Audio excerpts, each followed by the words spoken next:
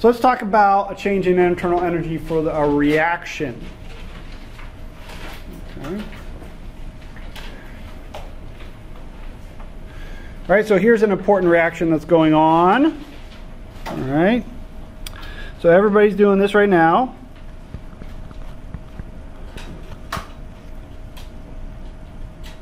You're using glucose, you're metabolizing glucose to form CO2 and water, right?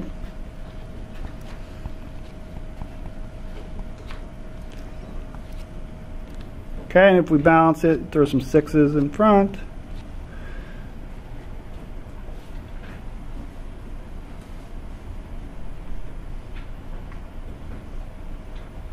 All right, so if this is our reaction, this is our system, okay?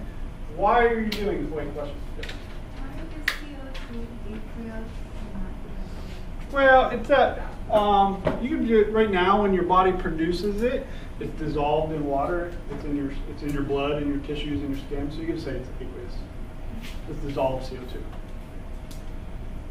That's not that important for this though. Okay. So why are we doing this? Make energy. What's that? To make energy. To make energy. So okay. So we use it to get energy. All right. So if we're getting energy from this reaction, what's going on with the reaction? Is the reaction, the system, is that gaining or losing energy? If we're gaining it, okay, we're gaining energy, what's happening with the reaction, the system? It's losing energy. Okay? So it is losing energy. Okay? So this is the system. This is our reaction. The reaction is our system. Have I used all my colors? I think I have. Okay. All right, so this is our reaction, our system. And the energy is coming to us, the surroundings. Okay? And for some reason, I have freakishly long arms. Okay? I think the long arms shouldn't be that long. Okay? So we're the surroundings in this case. All right, so that's why we do this reaction, to get energy from it. Okay? So if the reaction, if the system is losing energy, what is the sign of the change in energy for the system? Positive is one possibility, negative is the other. I heard both. Negative. So, well, maybe we'll start over here by us. Okay? We said we do this. Ooh, nobody look.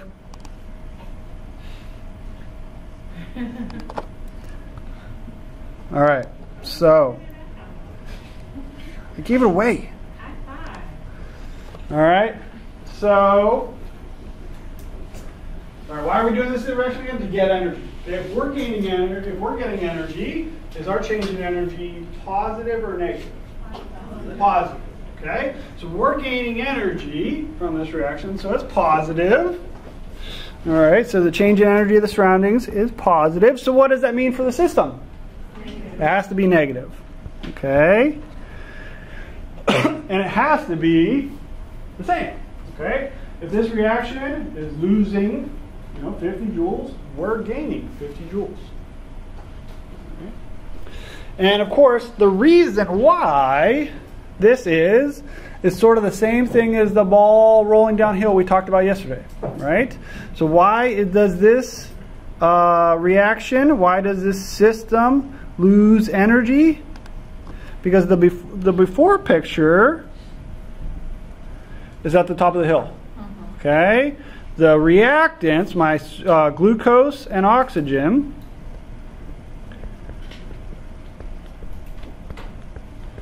are at the top of the hill. My products, CO2 and water, are at the bottom of the hill.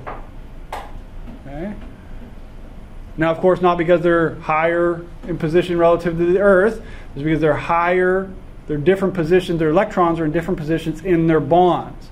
So the reactants have to be higher potential energy than the reactants if we're getting energy out of this.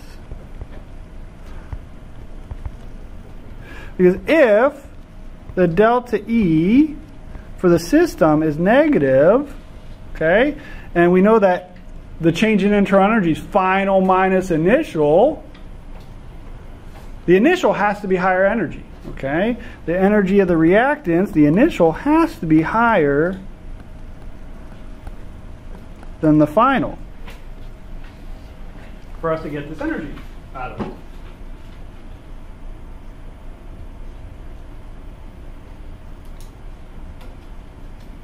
And you can even make up numbers to make this make more sense if you need to. Okay? So at the top of the hill, they have higher potential energy. Let's say it has 100 joules. Okay? 100 joules, just making up energy. I don't know how much energy you get out per mole of this reaction, but let's just say it has 100 joules. Okay? When we turn into reactants, it has lower potential energy. So a lower number, let's say 50, right? So 50. So what would be our change in internal energy?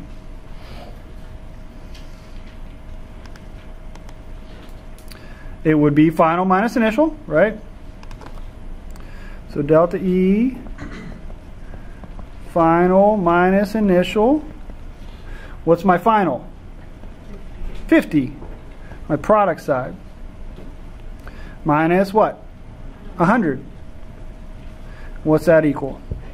Negative 50.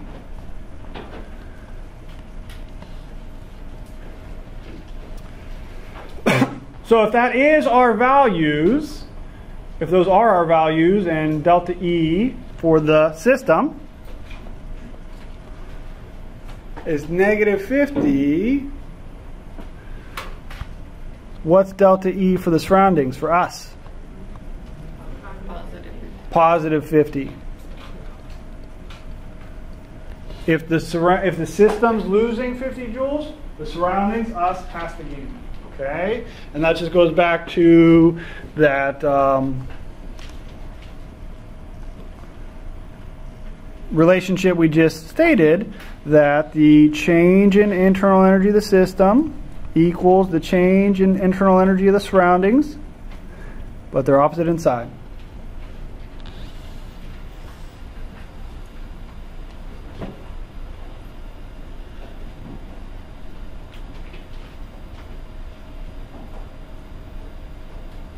All right.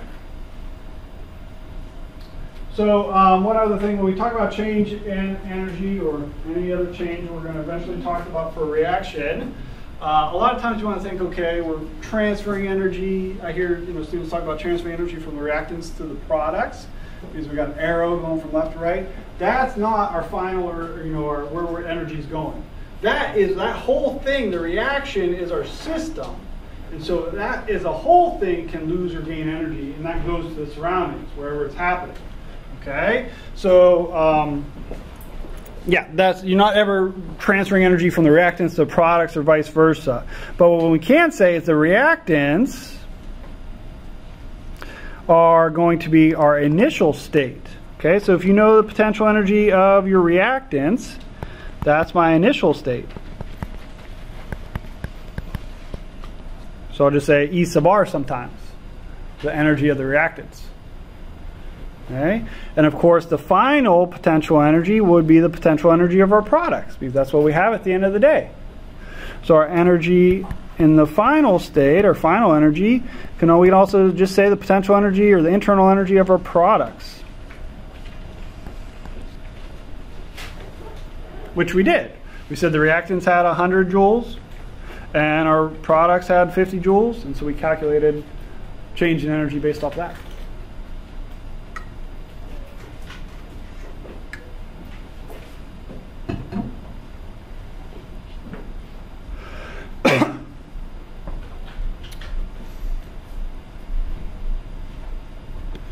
All right, so what about the reverse of this reaction? Okay.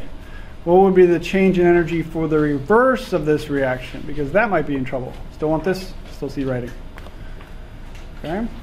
So instead of looking at a reaction of glucose plus oxygen going to CO2 and water, what would happen if we're looking at the reverse of this reaction? So CO2 plus water going from and reacting and making glucose and water.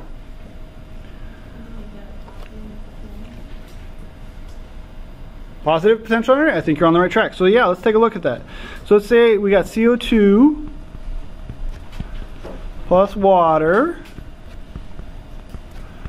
making glucose C6H12O6 plus oxygen. And of course we got to balance it.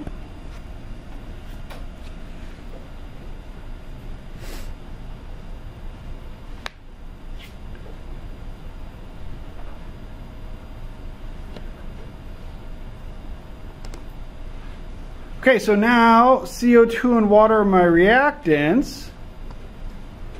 So it's still my but it's still CO2 and water, right? So this will be the energy initially. Okay, but since it's still CO2 and water, if we're going to do a calculation, we should use the numbers we made up for it before, right? So we said that CO2 and water had a potential energy of 50 joules, right? So let's say that they have the same thing here, 50 joules.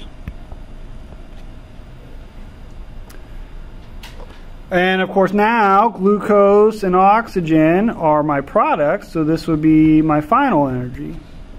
And potential internal energy of my products would be my final state. And of course, since we're just doing this as an example, we should use the numbers we made up. So what would we say for that? We said that glucose and oxygen had 100 joules of energy. Okay, so let's say they have 100 joules now.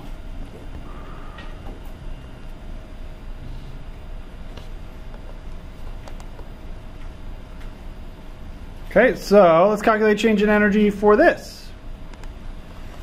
In purple. I think I'm liking the purple the most. It really pops, doesn't it? Okay, so this is my internal energy change for my reaction. It's always going to be final minus initial for whatever we're talking about.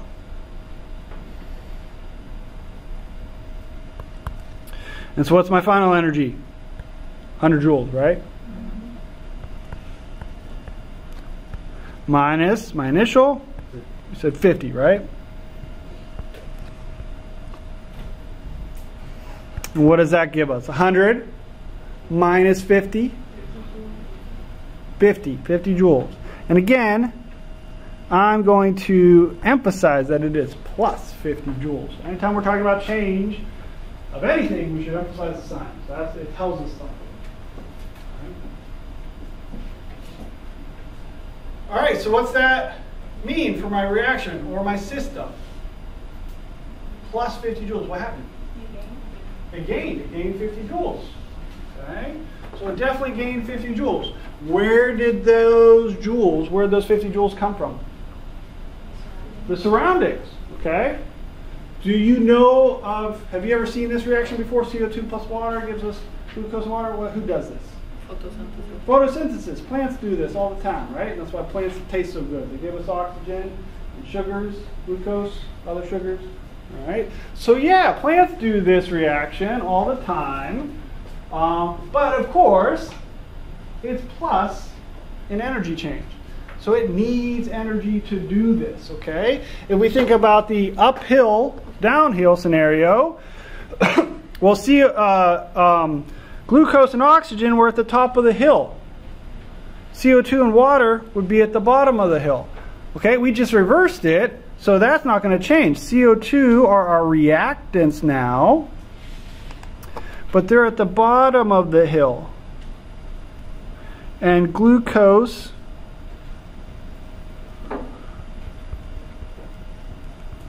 and oxygen are at the top of the hill.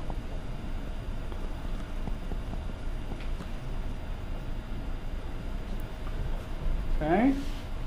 So this would be the opposite. If this reaction wants to happen, and certainly this reaction does happen, it just needs energy to do so.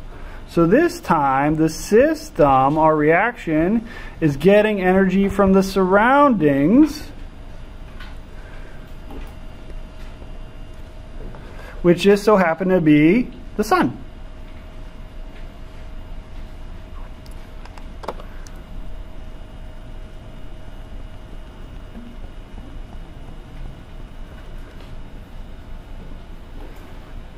See, it's the little things that I do that make this class so special. Switching pen color to yellow just for the sun. Okay? That just, you don't find these kind of details in most other lectures. Okay? And then, of course, I lost my, where's my mouse? It ran away from me. Then, of course, whenever you see the sun, okay, it always has sunglasses on.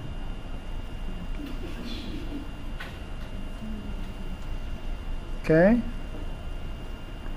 Okay, that's the sun.